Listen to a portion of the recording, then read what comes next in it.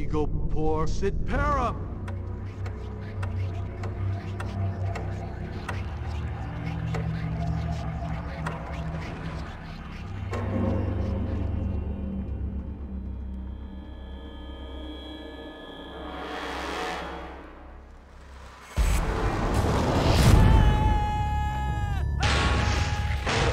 It's Halloween, which means I stare at my shelves, scroll through my Steam library, trying to decide what to review. Horror is my least favorite video game genre, which is funny considering I absolutely love horror movies. It's mainly because I'm a huge wuss. See, a movie proceeds regardless of my reactions. I am forced to watch what's happening.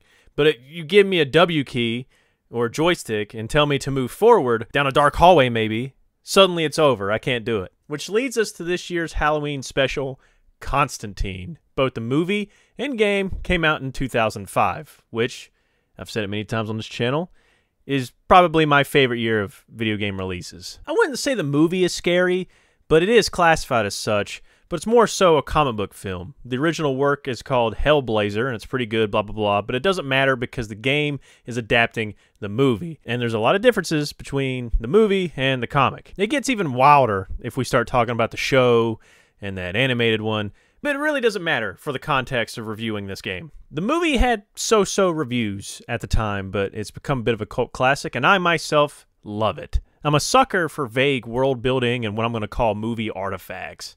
Like when Keanu burns a piece of Moses' shroud to purge the demons. It's the same reason I like the John Wick series. Yeah, guns and violence, but also the little moments of world building like the currency or that ticket. Maybe I just like Keanu, yeah. But yeah, Constantine rules in my opinion. It's got my favorite depiction of Lucifer.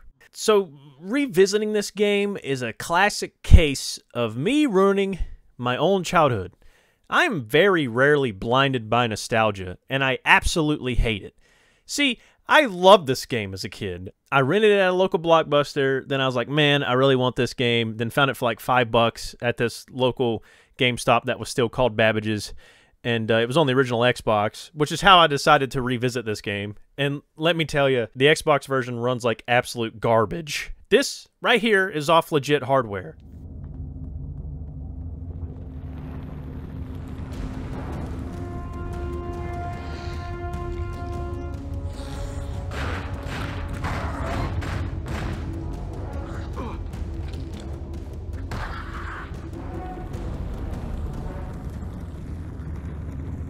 It does not run good. The frame rate is abysmal. It's also very dark in places where it's kind of hard to tell what's going on. And yeah, the game features a kind of first-person view where you can see in the dark, but I don't think it was intended to play the whole game like this. It's just not a good way to play it, and I almost shelved this review, but then I remembered that Europe got a PC port. It ran pretty good, but kept crashing. So then I said, screw it. I booted up a PS2 emulator, upscaled it to 1920 by 1080 widescreen, and cranked up the anti-alias, and here we are. Generally, I don't like to change or alter what the original appearance of the game looks like for reviews, because if you comment on the graphics, then it's kind of a moot point because that's not what it looked like back then. But I was just trying to get this game to run at a reasonable rate so I can see if, you know, if I still enjoy it like I did back then. Well, after all that effort, was it worth it? Was it worth salvaging this game for review? No, it really wasn't. It's not a bad game, but it's your typical licensed affair. First, let's start off with the good stuff. One, they went with a slightly different plot. Instead of having game levels between the same moments in the movie, they kind of go a different way. Like, the story starts the same way the movie does. Instead of movie clips, they just remade it with, you know, the in-game graphics. So you're like, okay, this is going to be a rehashing of the movie. But then how Constantine meets Angela is different. The first Papa Midnight interaction has a completely different dynamic. I could keep pointing out differences, but the point is the change in direction kind of motivates you to keep going. Like, how crazy is this going to be? And I kind of appreciate when licensed games do this because you end up getting different angles or different point of views. Like, there's some really cool cinematic shots in these cutscenes. Like, watch this one.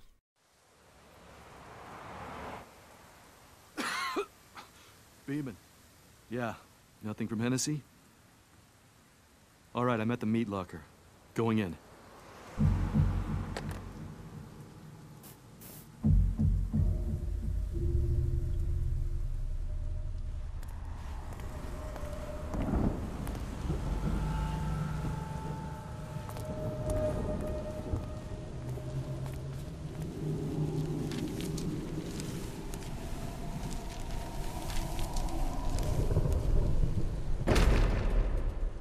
Can't we just skip the foreplay?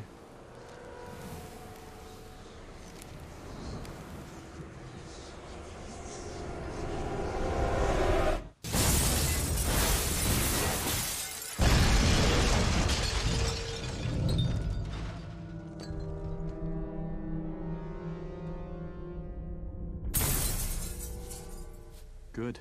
Someone's home.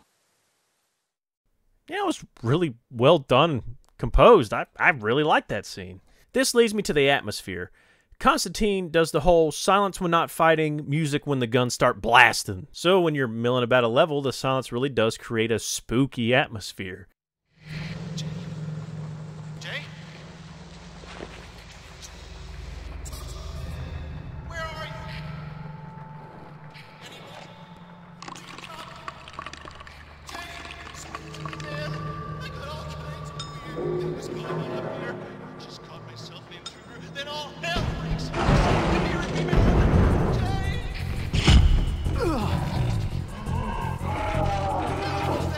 And the spook factor isn't too crazy, man. You got furniture falling and stuff, but that's about it. There's not any jump scares from what I remember. My kind of horror game, really. I didn't fly out on my chair at any point. Got my heart racing from time to time, but nothing crazy. The level design's good, no complaints. The environments are diverse.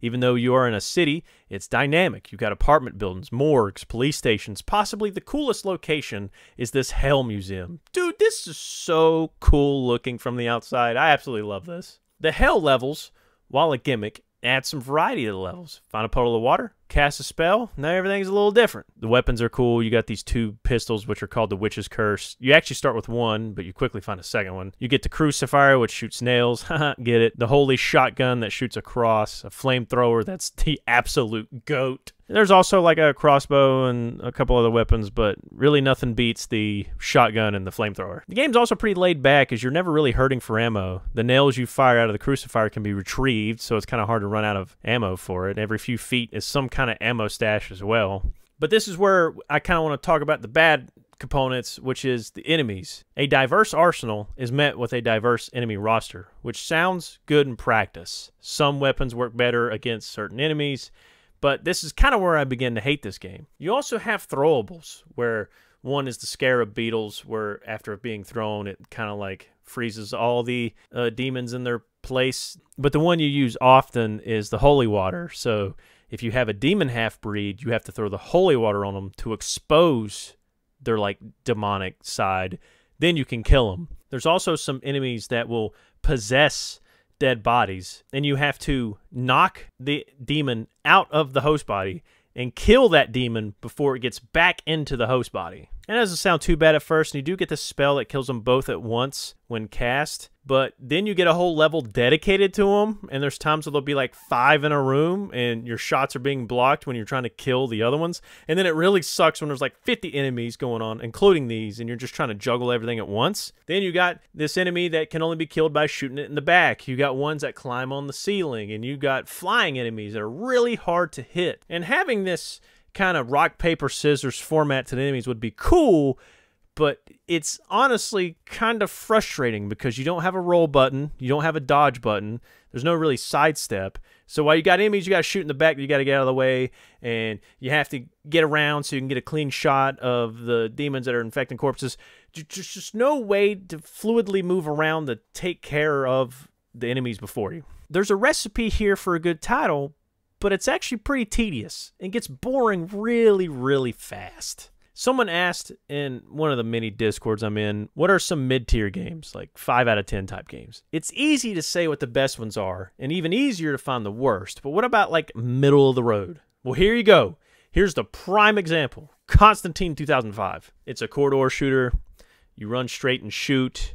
Here's a boss fight that takes literally forever. And I just really didn't super feel like finishing this. It just bored me, man. It doesn't help that the cutscenes are also really sleepy due to the voice acting. Jack of asses.